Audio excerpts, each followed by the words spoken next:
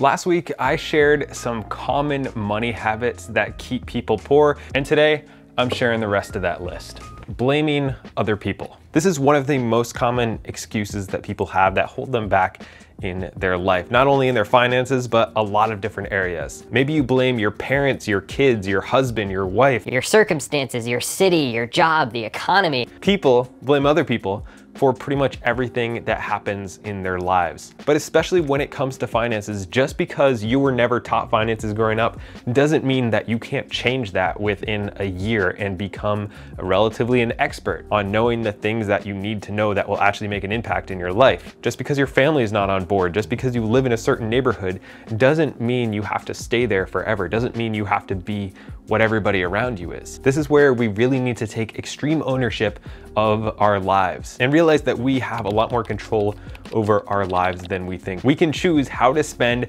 every day. We can choose to learn something. We can choose to watch TV. We can choose to work harder. We can choose to relax. We can go to the gym. We can stay home. We can eat healthy. We can eat junk food. It is all our choice. And the one thing we need to realize is that we are in control and that discipline brings freedom. Getting a second job to pay for something bad. In the last video, I talked about the importance of not just having one stream of income and that the average millionaire has 7 streams, but also something that is very common is for people to go out and get a second job to pay for a bad habit. They'll have a shopping addiction and their part-time job pays for that shopping addiction. They'll have something negative that they need to pay for, and instead of cutting that out and dealing with the problem, they'll take time out of their lives and start working a second job. I've seen a bunch of people do this, and it is just really a waste of life. It's great to have a second job to save up money and start investing and actually change your life for the better and buy more freedom and make progress. But if you're taking all that time and energy and money just so you can supplement your shoe addiction or your new car or whatever it is, that's just a waste of life. Not really thinking about wants versus needs.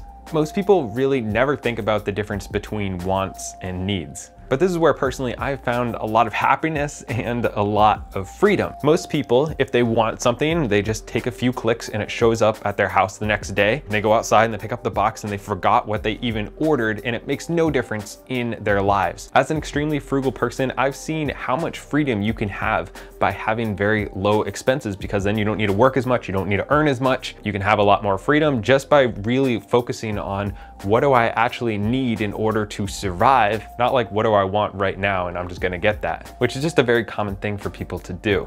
If you want to know if something is a want or a need, simply ask the question, what would happen if I don't buy this thing? I would say like 94% of the time, the answer is gonna be nothing. Like maybe you won't have that thing, that's something, but will you be less happy? Will your life be harder? Will anybody die? Probably not. So just don't get it. Having the wrong friend group. This is a tricky one because you don't want to just be friends with people for financial reasons. However, there are people who will never get out of where they are because of their friend group. Maybe your friends have no interest in money. Maybe your friends make a lot of money and therefore they spend a lot of money and you just need to keep up with them when you're with them. They have really nice houses and cars, so you feel like this urge to kind of have nice stuff as well. Maybe they invite you out for drinks all the time and you feel compelled to go. Maybe they don't care about work or bettering themselves or keeping their house clean. Who you are around and you spend your time with will drastically change your mindset. It'll change how healthy you are. It'll change how wealthy you are. And I have seen this in my own life where if I hang around people who are fit, I'll start going to the gym. Or if I hang around people who are business owners, I'll start treating YouTube like a business and actually ask people to subscribe and hit the little bell thing, because if they don't, they could never see a video of mine again. Being okay with debt. It's become sadly normal to have debt, whether that's for your house, for your car, just credit card debt. And I personally believe that people are far too comfortable with having a lot of debt, and they'll just accumulate more and more and more as long as they can make those monthly payments. I think it's really important to never have consumer debt if at all possible, especially for things that are not 100% necessities to survive. And if at all possible, avoiding getting a car loan or a bigger mortgage than you have to, because you have to realize that each time you have more and more debt, bigger and bigger monthly payments, you're gonna have to earn a lot more, which takes a lot more time. So the more debt you have, the less freedom and the less life that you have. Never going from saving to investing. A lot of people will never make that shift into actually investing because of fear.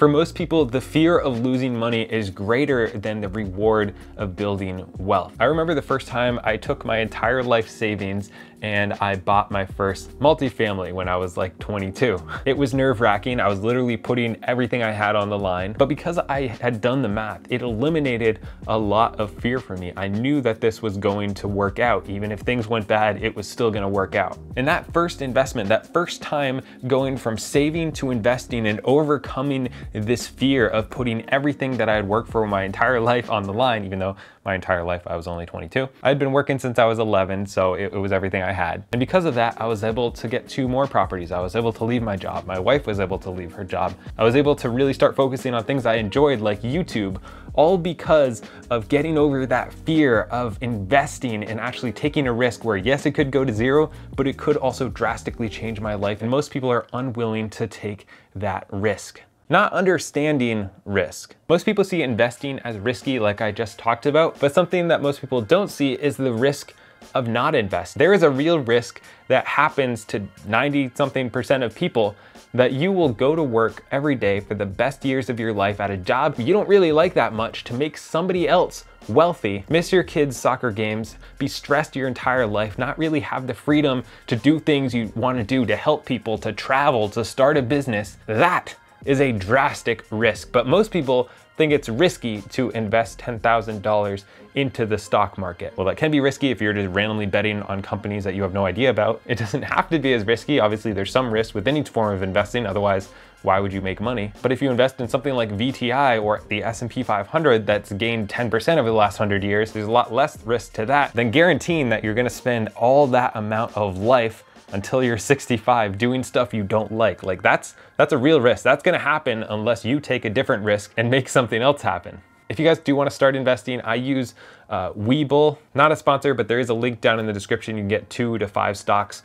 for free. So it's free money. I just invest in nothing but index funds. Very simple to do, just buy and hold for the long term. Focus on the wrong stuff. They'll never invest in a book. They'll never invest in a course. They won't invest the time or money. They won't invest the time into listening to a podcast or watching a YouTube video. They'd just rather be entertained instead. Well, that's fine, and it's good to be entertained and relax a little bit. Also realize that every time you say yes to one thing, you're saying no to something else. And those yeses will drastically change your life. Having long-term expensive habits. Honestly, this can be anything, but if you look at something like smoking or drinking, these are long-term habits that you do every day that will have a drastic impact on your finances. Well, I'm gonna use smoking as an example real quick. This is the cost of smoking over a lifetime. The out-of-pocket cost, $88,000. That's a lot, but not crazy. The financial opportunity cost, $773,000. That's life-changing money. That's if you took that money and instead of buying cigarettes, you invested it, you would have $773,000. That's just crazy. Then there's the self-care costs of $135,000 over your life. Then there's the income loss. Honestly, I have no idea how they came up with these numbers, but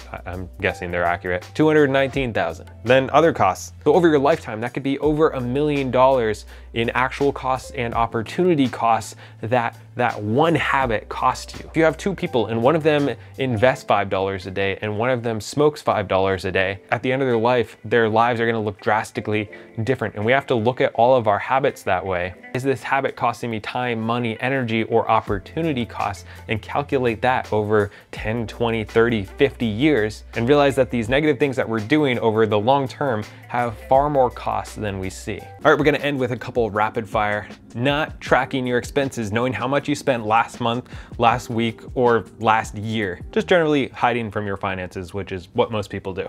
Not caring about or having an emergency fund. Having an emergency fund is insanely important when you have emergencies. Things happen, life happens to everybody. Eventually it's gonna come. It can either ruin your life and take months to get out of, or you can just prepare for it. This one's probably gonna be a little bit controversial, but having pets and always having pets and having too many pets. I see a lot of people who can barely afford to feed their kids and pay their bills who have multiple pets that can cost thousands of dollars a year. Well, animals do provide certain emotional things. If you can't afford to take care of a pet correctly and take care of your family correctly, I don't think that is a good thing that you should be having. You should wait until you are financially secure enough to do that, to have that as a reward, as a bonus. I don't know, I've seen it a few times and it's a little messed up. The last thing that almost everybody on the planet does is this habit of not being subscribed to my channel. So if you don't want to be like everybody else, make sure you subscribe, and I'll see you next week.